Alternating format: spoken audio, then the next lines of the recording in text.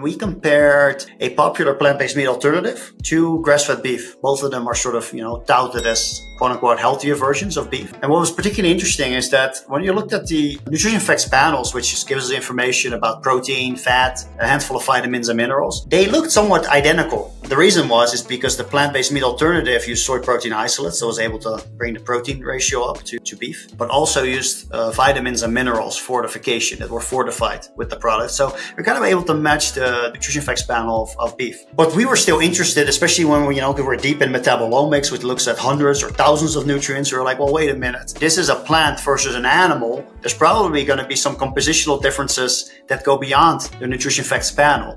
And that is indeed what we found. That was not that surprising, but the magnitude of differences was a little bit surprising to me, to be honest. What we found is that sort of the abundance of metabolites, many nutrients, these are things that do not appear on nutrition facts panels, but it could be things like taurine, carnosine, and serine, which are amino acid peptides occurring in meat. But then on the other hand, in the soy-based meat alternative, we found isoflavones, certain phenols that we didn't find in the beef. But the short end of it is that they were 90% difference in metabolite abundance, and about a third of all nutrients that we tested were not found in either the beef or the plant-based meat alternative. So this led us to the conclusion that these are not one-to-one nutritionally interchangeable.